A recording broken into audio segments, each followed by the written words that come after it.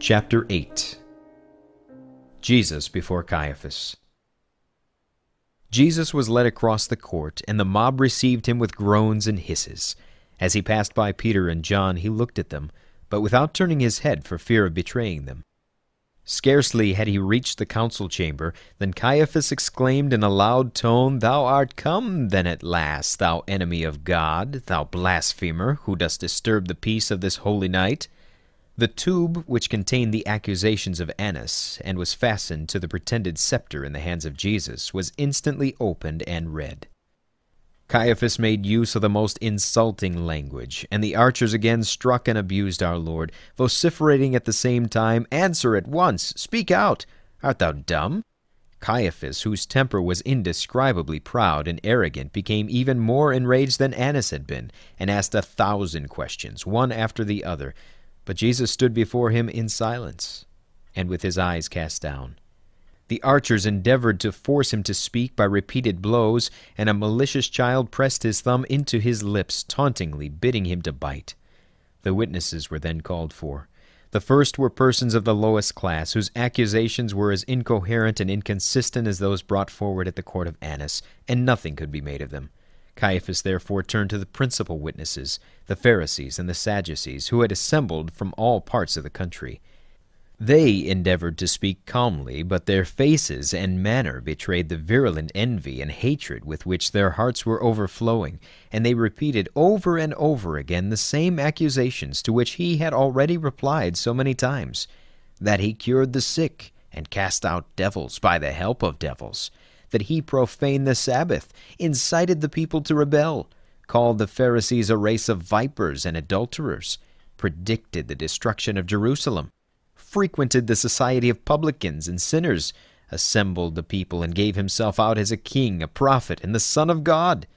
They deposed that he was constantly speaking of his kingdom, that he forbade divorce, called himself the bread of life, and said that whoever did not eat his flesh and drink his blood would not have eternal life. Thus did they distort and misinterpret the words he had uttered, the instructions he had given, and the parables by which he had illustrated his instructions, giving them the semblance of crimes. But these witnesses could not agree in their depositions, for one said, "He calls himself king," and a second instantly contradicted, saying, "No, he allows persons to call him so, but directly they attempted to proclaim him, he fled." Another said, "He calls himself the Son of God," but he was interrupted by a fourth, who exclaimed, "No, he only styles himself the Son of God because he does the will of his heavenly Father." Some of the witnesses stated that he had cured them, but that their diseases had returned, and that his pretended cures were only performed by magic. They spoke likewise of the cure of the paralytic man at the pool of Bethsaida, but they distorted the facts so as to give them the semblance of crimes. And even in these accusations they could not agree, contradicting one another. The Pharisees of Sepphoris, with whom he had once had a discussion on the subject of divorces, accused him of teaching false doctrines, and a young man of Nazareth, whom he had refused to allow to become one of his disciples, was likewise base enough to bear witness against him. It was found to be utterly impossible to prove a single fact, and the witnesses appeared to come forward for the sole purpose of insulting Jesus, rather than to demonstrate the truth of their statements. Whilst they were disputing with one another, Caiaphas and some of the other members of the council employed themselves in questioning Jesus, and turning his answers into derision. "What species of king art thou? Give proofs of thy power. Call the legions of angels whom thou didst speak in the garden of Olives. What hast thou done with the money given unto thee by the widows, and other simpletons whom thou didst seduce by thy false doctrines? Answer at once. Speak out. Art thou dumb? Thou wouldst have been far wiser to have kept silence when in the midst of the foolish mob. There thou didst speak far too much." All these questions were accompanied by blows from the underservants of the members of the tribunal, and had our Lord not been supported from above, he could not have survived this treatment. Some of the base witnesses endeavored to prove that he was an illegitimate son, but others declared that his mother was a pious virgin belonging to the temple, and that they afterwards saw her betrothed to a man who feared God. The witnesses upbraided Jesus and his disciples with not having offered sacrifice in the temple. It is true that I never did see either Jesus or his disciples offer any sacrifice in the temple excepting the paschal lamb, But Joseph and Anna used frequently during their lifetime to offer sacrifice for the child Jesus. However, even this accusation was puerile, for the Essenians never offered sacrifice, and no one thought the less well of them for not doing so. The enemies of Jesus still continued to accuse him of being a sorcerer, and Caiaphas affirmed several times that the confusion in the statements of the witnesses was caused solely by witchcraft. Some said that he had eaten the paschal lamb on the previous day, which was contrary to the law, and that the year before he had made different alterations in the manner of celebrating this ceremony. But the witnesses contradicted one another to such a degree that Caiaphas and his adherents found, to their very great annoyance and anger, that not one accusation could be really proved. Nicodemus and Joseph of Arimathea were called up, and being commanded to say how it happened that they had allowed him to eat the Pasch on the wrong day in a room which belonged to them, they proved from ancient documents that from time immemorial the Galileans had been allowed to eat the Pasch a day earlier than the rest of the Jews. They added that every other part of the ceremony had been performed according to the directions given in the law, and that persons belonging to the temple were present at the supper. This quite puzzled the witnesses, and Nicodemus increased the rage of the enemies of Jesus by pointing out the passages in the archives which proved the right of the Galileans, and gave the reason for which this privilege was granted. The reason was this: the sacrifices would not have been finished by the Sabbath if the immense multitudes who congregated together for that purpose had all been obliged to perform the ceremony on the same day. And although the Galileans had not always profited by this rite, yet its existence was incontestably proved by Nicodemus, and the anger of the Pharisees was heightened by his remarking that the members of the council had cause to be greatly offended at the gross contradictions in the statements of the witnesses, and that the extraordinary and hurried manner in which the whole affair had been conducted showed that malice and envy were the sole motives which induced the accusers, and made them bring the case forward at a moment when all were busied in the preparations for the most solemn feast of the year. They looked at Nicodemus furiously, and could not reply, but continued to question the witnesses in a still more precipitate and imprudent manner. 2 witnesses at last came forward, who said, "This man said, 'I will destroy this temple made with hands, and within 3 days I will build another not made with hands.'" However, even these witnesses did not agree in their statements, for one said that the accused wished to build a new temple, and that he had eaten the Pasch in an unusual place because he desired the destruction of the ancient temple, but the other said not so. The edifice where he ate the Pasch was built by human hands, therefore he could not have referred to that. The wrath of Caiaphas was indescribable, for the cruel treatment which Jesus had suffered, his divine patience, and the contradictions of the witnesses were beginning to make a great impression on many persons present. A few hisses were heard, and the hearts of some were so touched that they could not silence the voice of their consciences. 10 soldiers left the court under pretext of indisposition, but in reality overcome by their feelings. As they passed by the place where Peter and John were standing, they exclaimed, "The silence of Jesus of Nazareth in the midst of such cruel treatment is superhuman. It would melt a heart of iron. The wonder is that the earth does not open and swallow such reprobates as his accusers must be. But tell us, where must we go?" The 2 apostles either mistrusted the soldiers and thought they were only seeking to betray them, or they were fearful of being recognized by those around and denounced as disciples of Jesus, for they only made answer in a melancholy tone, "If truth calls you, follow it, and all will come right of itself." The soldiers instantly went out of the room and left Jerusalem soon after. They met persons on the outskirts of the town who directed them to the caverns which lay to the south of Jerusalem, on the other side of Mount Zion, where many of the apostles had taken refuge. These latter were at first alarmed at seeing strangers enter their hiding place, but the soldiers soon dispelled all fear, and gave them an account of the sufferings of Jesus. The temper of Caiaphas, which was already perturbed, became quite infuriated by the contradictory statements of these last 2 witnesses, and rising from his seat he approached Jesus and said, "Answerest thou nothing to the things which these witness against thee?"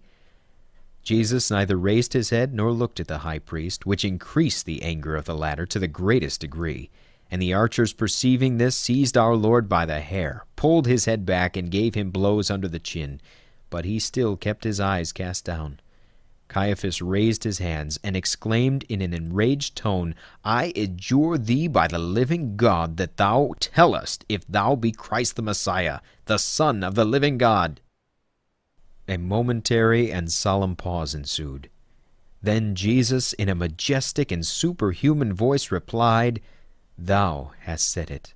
Nevertheless I say to you, hereafter you shall see the Son of Man sitting on the right hand of the power of God, and coming in the clouds of heaven." Whilst Jesus was pronouncing these words, a bright light appeared to me to surround him. Heaven was opened above his head. I saw the eternal Father, but no words from a human pen can describe the intuitive view that was then vouchsafed me of him. I likewise saw the angels and the prayers of the just ascending to the throne of God. At the same moment I perceived the yawning abyss of hell like a fiery meteor at the feet of Caiaphas. It was filled with horrible devils. A slight gauze alone appeared to separate him from its dark flames. I could see the demoniacal fury with which its heart was overflowing, and the whole house looked to me like hell. At the moment that our Lord pronounced the solemn words, "I am the Christ, the Son of the living God," hell appeared to be shaken from one extremity to the other, and then, as it were, to burst forth and inundate every person in the house of Caiaphas with feelings of redoubled hatred toward our Lord. These things are always shown to me under the appearance of some material object which renders them less difficult of comprehension, and impresses them in a more clear and forcible manner on the mind, because we ourselves being material beings, facts are more easily illustrated in our regard if manifested through the medium of the senses. The despair and fury which these words produced in hell were shown to me under the appearance of 1,000 terrific figures in different places. I remember seeing, among other frightful things, a number of little black objects, like dogs with claws, which walked on their hind legs. I knew at the time what kind of wickedness was indicated by this apparition, but I cannot remember now. I saw these horrible phantoms enter into the bodies of the greatest part of the bystanders, or else place themselves on their head or shoulders. I likewise at this moment saw frightful spectres come out of the sepulchres on the other side of Sion. I believe they were evil spirits.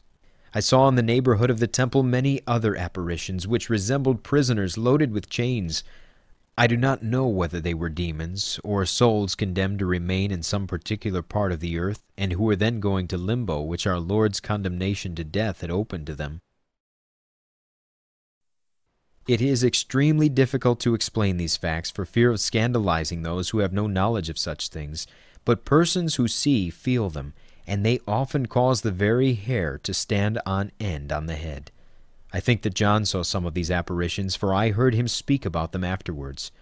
All whose hearts were not radically corrupted felt excessively terrified at these events, but the hardened were sensible of nothing but an increase of hatred and anger against our Lord. Caiaphas then arose, and urged on by Satan, took up the end of his mantle, pierced it with his knife, and rent it from one end to the other, exclaiming at the same time in a loud voice, "He hath blasphemed! What further need have we of witnesses? Behold, now you have heard the blasphemy. What think you?" All who were then present arose and exclaimed with astounding malignancy, "He is guilty of death." During the whole of this frightful scene, the devils were in the most tremendous state of excitement. They appeared to have complete possession, not only of the enemies of Jesus, but likewise of their partisans and cowardly followers. The powers of darkness seemed to me to proclaim a triumph over the light, and the few among the spectators whose hearts still retained a glimmering of light were filled with such consternation that, covering their heads, they instantly departed. The witnesses who belonged to the upper classes were less hardened than the others. Their consciences were racked with remorse, and they followed the example given by the persons mentioned above, and left the room as quickly as possible, while the rest crowded round the fire in the vestibule and ate and drank after receiving full pay for their services. The high priest then addressed the archers and said, "I deliver this king up into your hands. Render the blasphemer the honors which are his due." After these words he retired with the members of his council into the round room behind the tribunal, which could not be seen from the vestibule. In the midst of the bitter affliction which inundated the heart of John, his thoughts were with the mother of Jesus.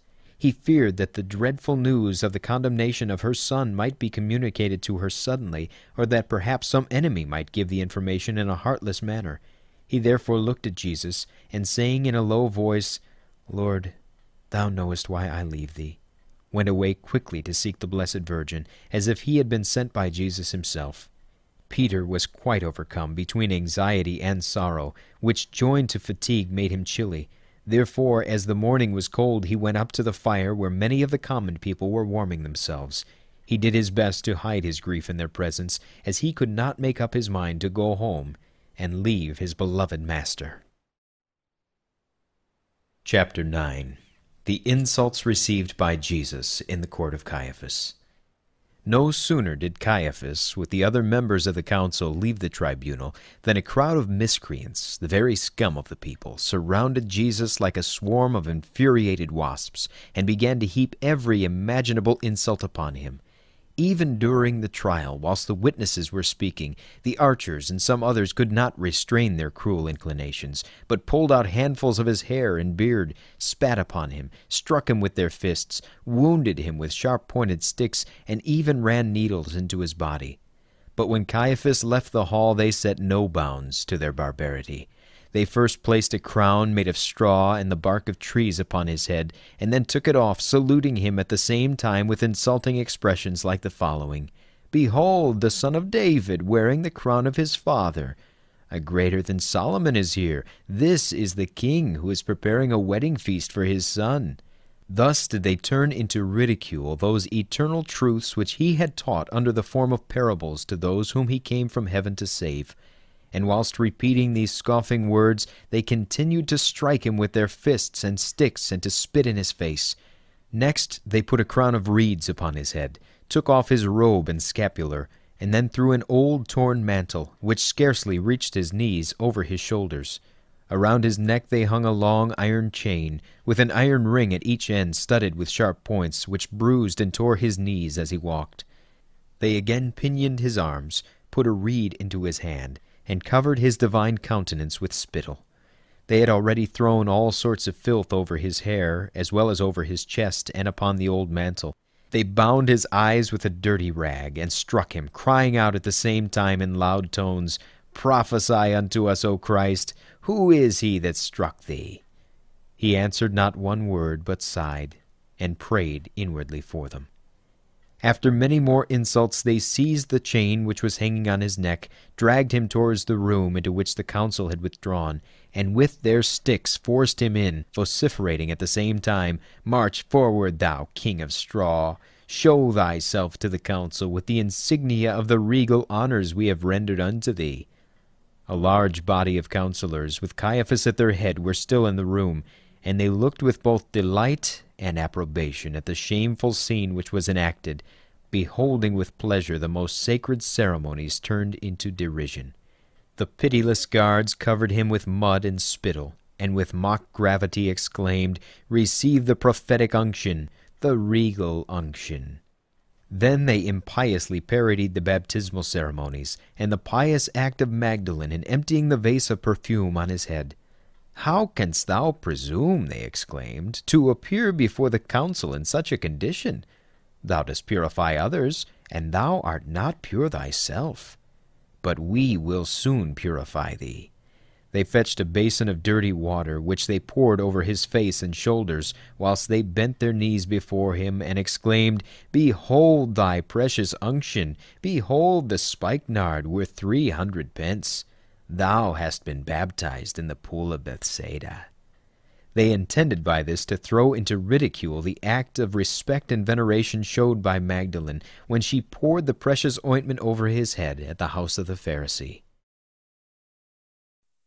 By their derisive words concerning his baptism in the pool of Bethsaida, they pointed out, although unintentionally, the resemblance between Jesus and the Paschal lamb, for the lambs were washed in the first place in the pond near the Probatica gate, and then brought to the pool of Bethsaida, where they underwent another purification before being taken to the temple to be sacrificed.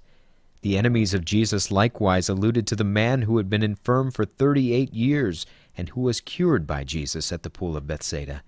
"For I saw this man either washed or baptized there. I say either washed or baptized because I do not exactly remember the circumstances.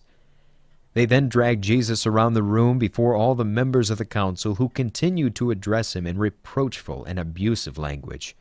Every countenance looked diabolical and enraged, and all around was dark, confused, and terrible. Our Lord, on the contrary, was from the moment that he declared himself to be the Son of God, generally surrounded with a halo of light. Many of the assembly appeared to have a confused knowledge of this fact, and to be filled with consternation at perceiving that neither outrages nor ignominies could alter the majestic expression of his countenance. The halo which shone around Jesus from the moment he declared himself to be the Christ, the Son of the living God, served but to incite his enemies to greater fury, and yet it was so resplendent that they could not look at it, and I believe their intention in throwing the dirty rag over his head was to deaden its brightness. Chapter 10. The denial of St. Peter. At the moment when Jesus uttered the words, "Thou hast said it," and the high priest rent his garment, the whole room resounded with tumultuous cries. Peter and John, who had suffered intensely during the scene which had just been enacted, and which they had been obliged to witness in silence, could bear the sight no longer. Peter therefore got up to leave the room, and John followed soon after. The latter went to the Blessed Virgin, who was in the house of Martha with the holy women. But Peter's love for Jesus was so great that he could not make up his mind to leave him. His heart was bursting, and he wept bitterly, although he endeavored to restrain and hide his tears. It was impossible for him to remain in the tribunal, as his deep emotion at the sight of his beloved Master's sufferings would have betrayed him. Therefore he went into the vestibule and approached the fire, around which soldiers and common people were sitting and talking in the most heartless and disgusting manner concerning the sufferings of Jesus, and relating all that they themselves had done to him. Peter was silent, but his silence and dejected demeanor made the bystanders suspect something. The portress came up to the fire in the midst of the conversation, cast a bold glance at Peter, and said, "Thou also wast with Jesus the Galilean." These words startled and alarmed Peter. He trembled as to what might ensue if he owned the truth before his brutal companions, and therefore answered quickly, "Woman, I know him not," got up and left the vestibule. At this moment the cock crowed somewhere in the outskirts of the town. I do not remember hearing it, but I felt that it was crowing. As he went out, another maidservant looked at him and said to those who were with her, "This man was also with him." And the persons she addressed immediately demanded of Peter whether her words were true, saying, "Art thou not one of this man's disciples?" Peter was even more alarmed than before, and renewed his denial in these words, "I am not. I know not the man." He left the inner court and entered the exterior court. He was weeping, and so great was his anxiety and grief that he did not reflect in the least on the words he had just uttered. The exterior court was quite filled with persons, and some had climbed onto the top of the wall to listen to what was going on in the inner court, which they were forbidden to enter. A few of the disciples were likewise there, for their anxiety concerning Jesus was so great that they could not make up their minds to remain concealed in the caves of Hinnom. They came up to Peter, and with many tears questioned him concerning their beloved Master, but he was so unnerved and so fearful of betraying himself that he briefly recommended them to go away, as it was dangerous to remain, and left them instantly. He continued to indulge his violent grief while they hastened to leave the town. I recognized among these disciples, who were about 16 in number, Bartholomew, Nathanael, Saturninus, Judas Barsabius, Simon, who was afterwards bishop of Jerusalem, Zacchaeus, and Monahem, the man who was born blind and cured by our Lord. Peter could not rest anywhere, and his love for Jesus prompted him to return to the inner court, which he was allowed to enter because Joseph of Arimathea and Nicodemus had in the first instance taken him in. He did not re-enter the vestibule, but turned to the right and went towards the round room which was behind the tribunal, and in which Jesus was undergoing every possible insult and ignominy from his cruel enemies. Peter walked timidly up to the door, and although perfectly conscious that he was suspected by all present of being a partisan of Jesus, yet he could not remain outside. His love for his Master impelled him forward. He entered the room, advanced, and soon stood in the very midst of the brutal throng who were feasting their cruel eyes on the sufferings of Jesus.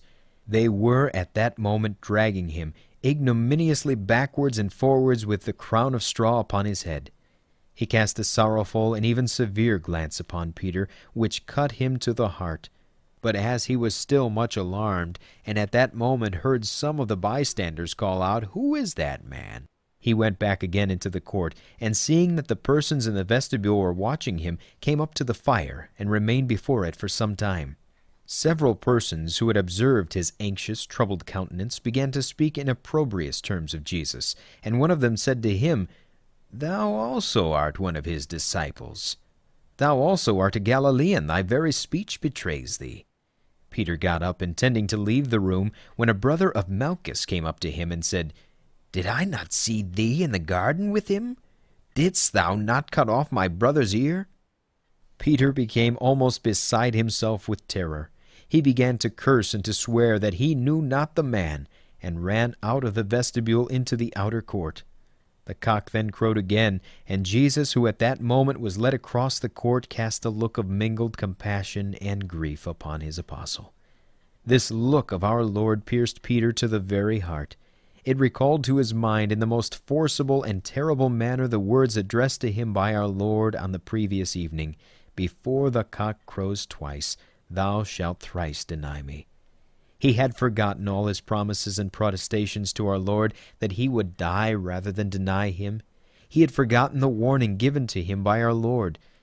But when Jesus looked at him, he felt the enormity of his fault, and his heart was nigh bursting with grief. He had denied his Lord. When that beloved Master was outraged, insulted, delivered up into the hands of unjust judges, when he was suffering all in patience and in silence. His feelings of remorse were beyond expression. He returned to the exterior court, covered his face, and wept bitterly. All fear of being recognized was over. He was ready to proclaim to the whole universe both his fault and his repentance. What man will dare assert that he would have shown more courage than Peter? If with his quick and ardent temperament he were exposed to such danger, trouble, and sorrow, at a moment, too, when completely unnerved between fear and grief, and exhausted by the sufferings of this sad night. Our Lord left Peter to his own strength, and he was weak. Like all who forget the words, "Watch and pray, that ye enter not into temptation."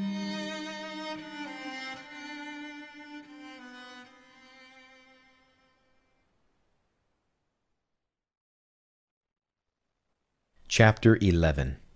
Mary in the house of Caiaphas. The Blessed Virgin was ever united to her divine Son by interior spiritual communications.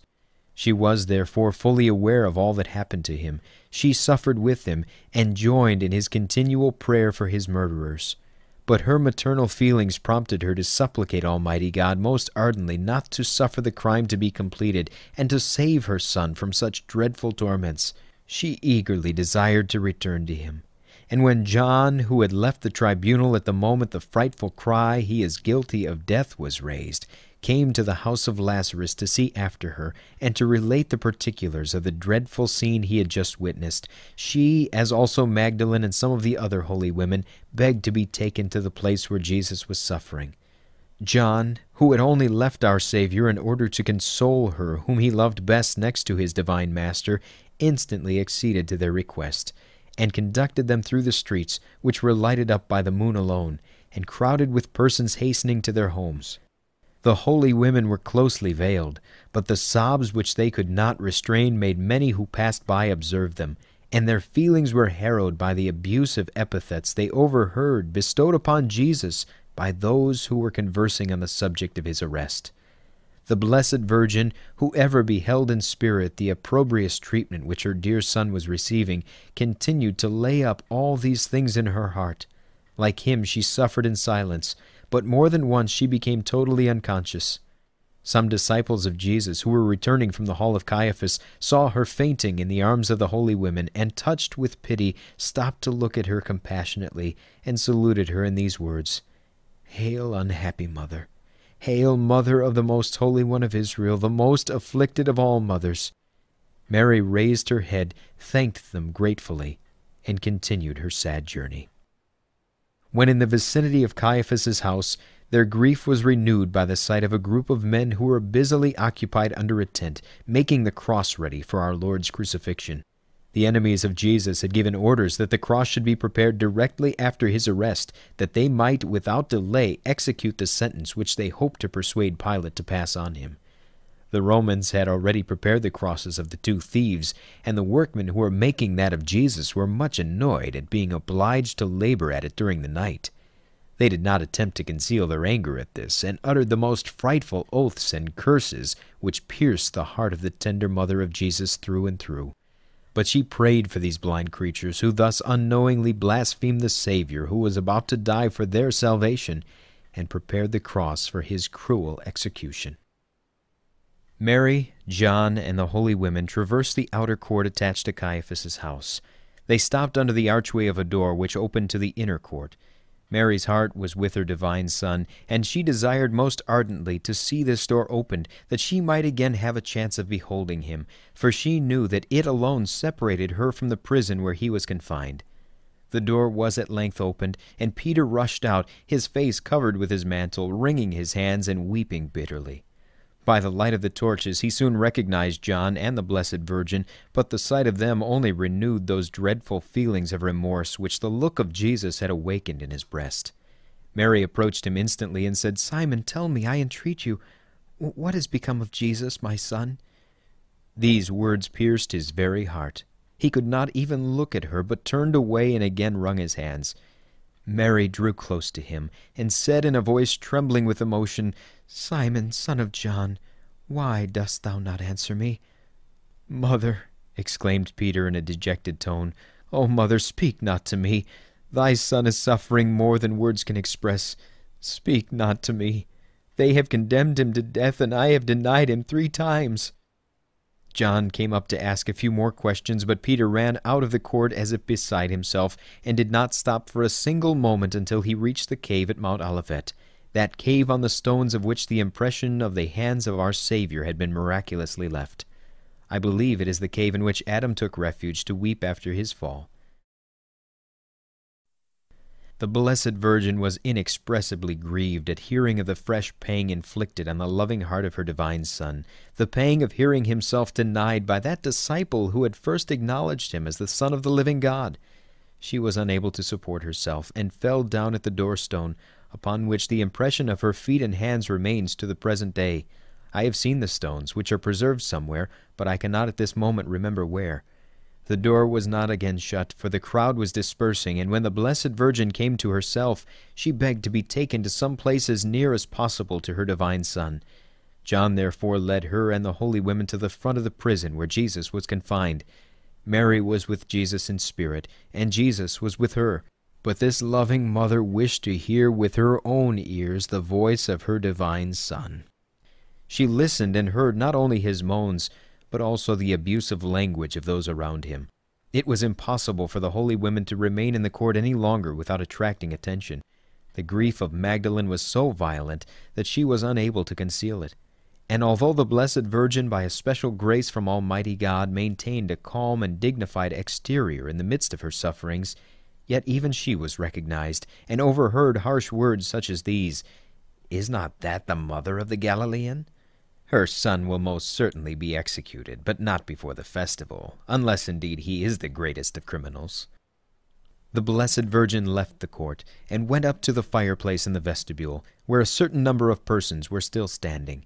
When she reached the spot where Jesus had said that he was the Son of God, and the wicked Jews cried out, "He is guilty of death," she again fainted, and John and the holy women carried her away, in appearance more like a corpse than a living person.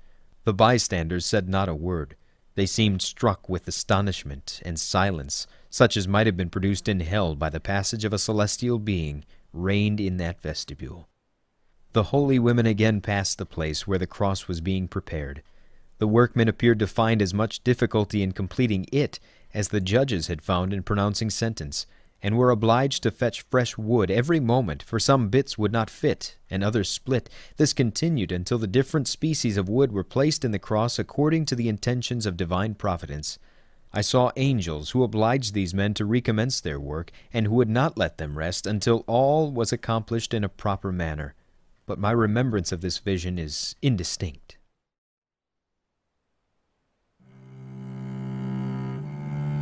Chapter 12. Jesus confined in the subterranean prison. The Jews, having quite exhausted their barbarity, shut Jesus up in a little vaulted prison, the remains of which subsist to this day. 2 of the archers alone remained with him, and they were soon replaced by 2 others. He was still clothed in the old dirty mantle, and covered with the spittle and other filth which they had thrown over him, for they had not allowed him to put on his own clothes again, but kept his hands tightly bound together. When our Lord entered this prison, he prayed most fervently that his heavenly Father would accept all that he had already suffered, and all that he was about to suffer, as an expiatory sacrifice, not only for his executioners, but likewise for all who in future ages might have to suffer torments such as he was about to endure, and be tempted to impatience or anger. The enemies of our Lord did not allow him a moment's respite, even in this dreary prison, but tied him to a pillar which stood in the center, and would not allow him to lean upon it, although he was so exhausted from ill treatment, the weight of his chains, and his numerous falls, that he could scarcely support himself on his swollen and torn feet. Never for a moment did they cease insulting him, and when the first set were tired out, others replaced them.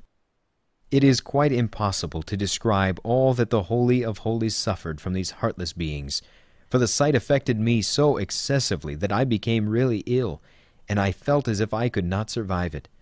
We ought indeed to be ashamed of that weakness and susceptibility which renders us unable to listen composedly to the descriptions, or speak without repugnance of those sufferings which our Lord endured so calmly and patiently for our salvation. The horror we feel is as great as that of a murderer who is forced to place his hands upon the wounds he himself has inflicted on his victim. Jesus endured all without opening his mouth, and it was man, sinful man, who perpetrated all these outrages against one who was at once their brother, their Redeemer, and their God. I too am a great sinner, and my sins cause these sufferings. At the day of judgment, when the most hidden things will be manifested, we shall see the share we have had in the torments endured by the Son of God. We shall see how far we have caused them by the sins we so frequently commit, and which are, in fact, a species of consent which we give to, and a participation in, the tortures which were inflicted on Jesus by his cruel enemies. If, alas, we reflected seriously on this, we should repeat with much greater fervor the words which we find so often in prayer books. Lord, grant that I may die rather than ever wilfully offend thee again by sin.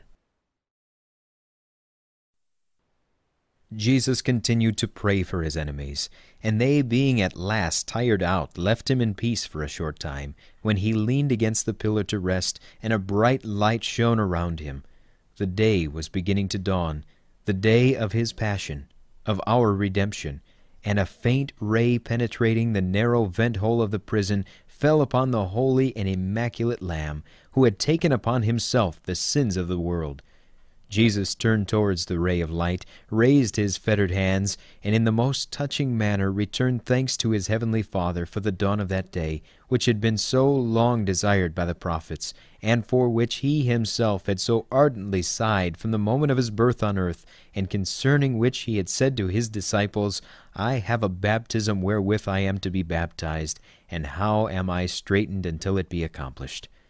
I prayed with him, but I cannot give the words of his prayer, for I was so completely overcome and touched to hear him return thanks to his Father for the terrible sufferings which he had already endured for me, and for the still greater which he was about to endure.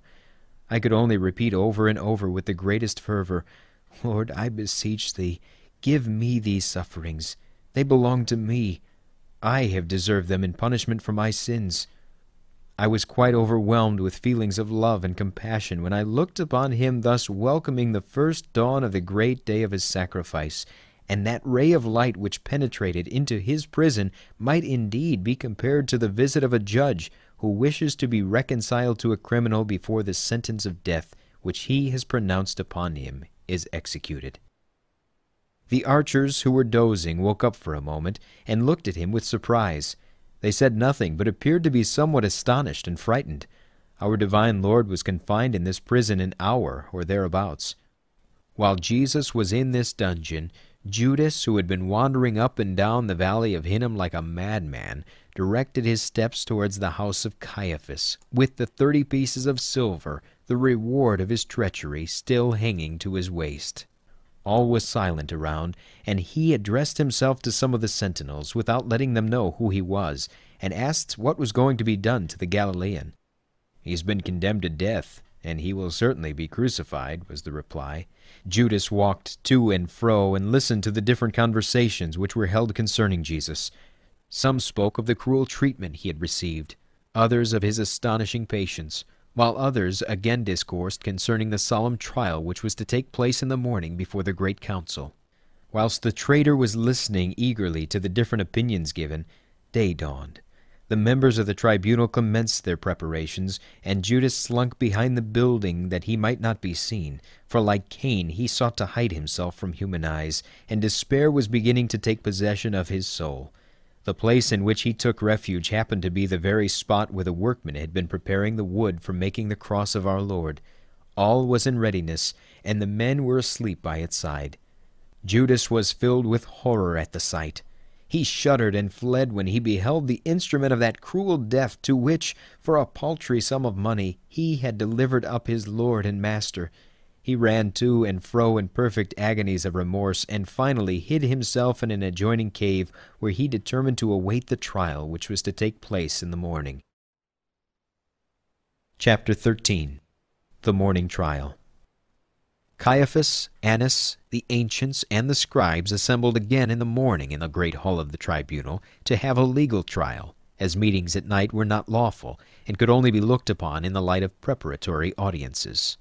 The majority of the members had slept in the house of Caiaphas, where beds had been prepared for them, but some, and among them Nicodemus and Joseph of Arimathea, had gone home and returned at the dawn of day. The meeting was crowded, and the members commenced their operations in the most hurried manner possible.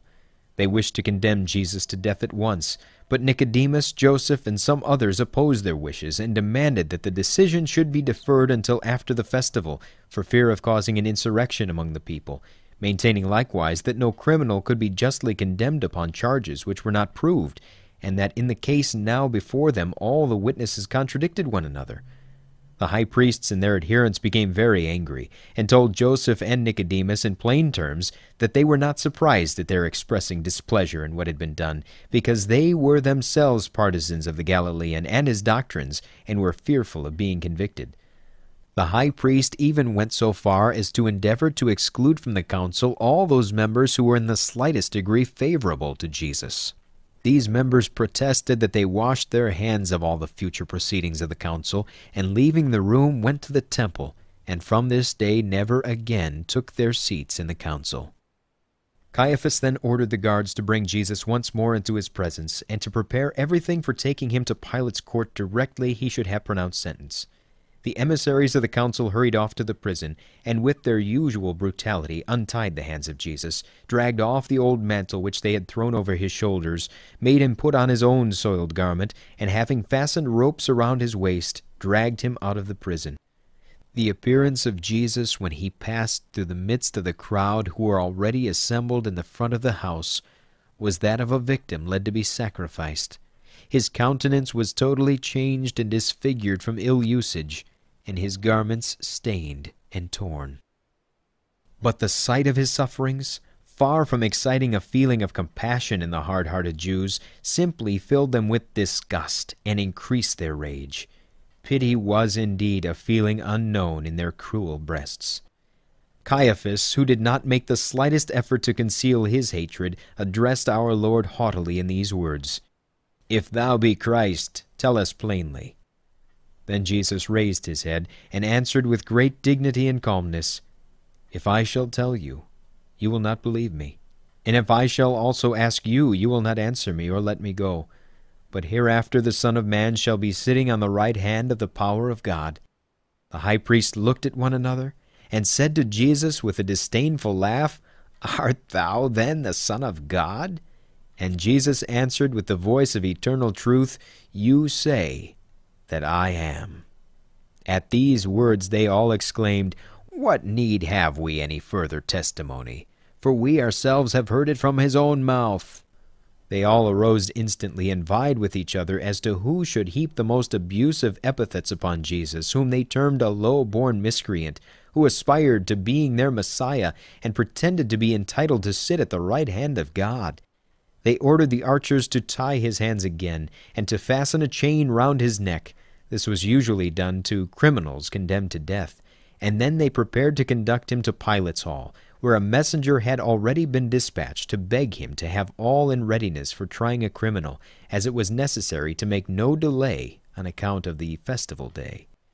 The Jewish priests murmured among themselves at being obliged to apply to the Roman governor for the confirmation of their sentence, but it was necessary, as they had not the right of condemning criminals, excepting for things which concerned religion and the temple alone, and they could not pass a sentence of death. They wished to prove that Jesus was an enemy of the emperor, and this accusation concerned those departments which were under Pilate's jurisdiction. The soldiers were all standing in front of the house, surrounded by a large body of the enemies of Jesus, and of common persons attracted by curiosity. The high priests and a part of the council walked at the head of the procession, and Jesus, led by archers and guarded by soldiers, followed, while the mob brought up the rear. They were obliged to descend Mount Zion and cross a part of the lower town to reach Pilate's palace, and many priests who had attended the council went to the temple directly afterwards, as it was necessary to prepare for the festival.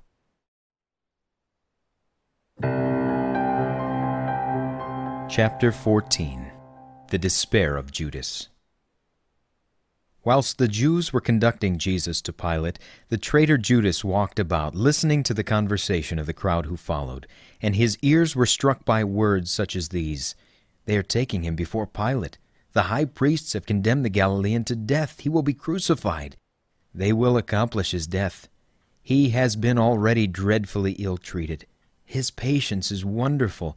He answers not. His only words are that he is the Messiah, and that he will be seated at the right hand of God. They will crucify him on account of those words. Had he not said them, they could not have condemned him to death. The miscreant who sold him was one of his disciples, and had a short time before eaten the Paschal lamb with him.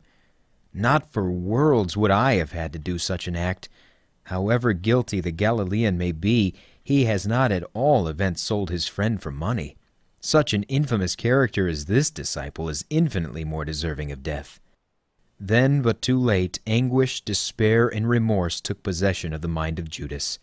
Satan instantly prompted him to fly. He fled as if 1,000 furies were at his heel, and the bag which was hanging at his side struck him as he ran, and propelled him as a spur from hell. But he took it into his hand to prevent its blows. He fled as fast as possible. But where did he fly?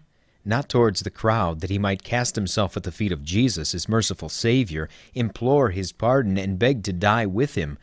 Not to confess his fault with true repentance before God, but to endeavor to unburden himself before the world of his crime, and of the price of his treachery. He ran like one beside himself into the temple, where several members of the council had gathered together after the judgment of Jesus.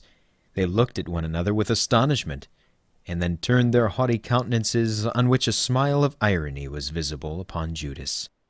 He, with a frantic gesture, tore the 30 pieces of silver from his side, and holding them forth with his right hand, exclaimed in accents of the most deep despair, "Take back your silver, that silver with which you bribed me to betray this just man. Take back your silver. Release Jesus. Our compact is at an end. I have sinned grievously, for I have betrayed innocent blood." The priests answered him in the most contemptuous manner, and, as if fearful of contaminating themselves by the contact of the reward of the traitor, would not touch the silver he tended, but replied, "What have we to do with thy sin? If thou thinkest to have sold innocent blood, it is thine own affair. We know what we have paid for, and we have judged him worthy of death. Thou hast thy money, say no more." They addressed these words to him in the abrupt tone in which men usually speak when anxious to get rid of a troublesome person, and instantly arose and walked away. These words filled Judas with such rage and despair that he became almost frantic. His hair stood on end on his head. He rent in two the bag which contained the 30 pieces of silver, cast them down in the temple, and fled to the outskirts of the town. I again beheld him rushing to and fro like a madman in the valley of Hinnom. Satan was by his side in a hideous form, whispering in his ear, to endeavor to drive him to despair, all the curses which the prophets had hurled upon this valley where the Jews formerly sacrificed their children to idols. It appeared as if all these maledictions were directed against him, as in these words, for instance, "They shall go forth, and behold the carcasses of those who have sinned against me, whose worm dieth not, and whose fires shall never be extinguished." When he reached the torrent of Cedron, and saw Mount Olivet, he shuddered, turned away, and again the words vibrated in his ear, "Friend, whereto art thou come? Judas, dost thou betray the Son of Man with a kiss?" Horror filled his soul. His head began to wander, and the arch-fiend again whispered, "It was here that David crossed the Cedron when he fled from Absalom. Absalom put an end to his life by hanging himself. It was of thee that David spoke when he said, 'And they repaid me evil for good, hatred for my love.'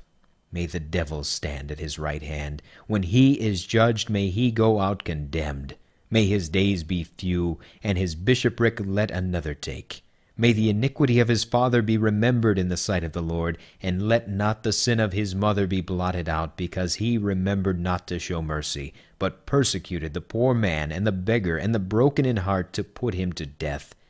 And he loved cursing, and it shall come unto him. And he put on cursing like a garment, and it went in like water into his entrails, and like oil into his bones. May it be unto him like a garment which covereth him, and like a girdle, with which he is girded continually." Overcome by these terrible thoughts, Judas rushed on and reached the foot of the mountain. It was a dreary, desolate spot, filled with rubbish and putrid remains. Discordant sounds from the city reverberated in his ears, and Satan continually repeated, "They are now about to put him to death. Thou hast sold him. Knowest thou not the words of the law? He who sells a soul among his brethren and receives the price of it, let him die the death. Put an end to thy misery, wretched one. Put an end to thy misery." Overcome by despair, Judas tore off his girdle and hung himself on a tree which grew in a crevice of the rock. And after death his body burst asunder, and his bowels were scattered around.